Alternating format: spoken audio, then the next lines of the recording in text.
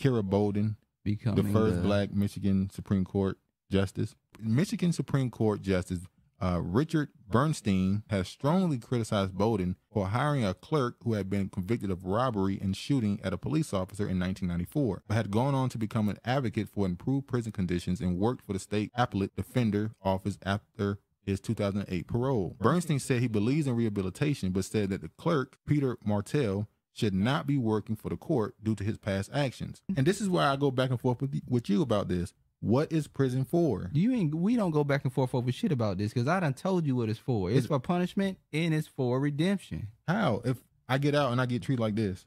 Well, dude, you know what you can do?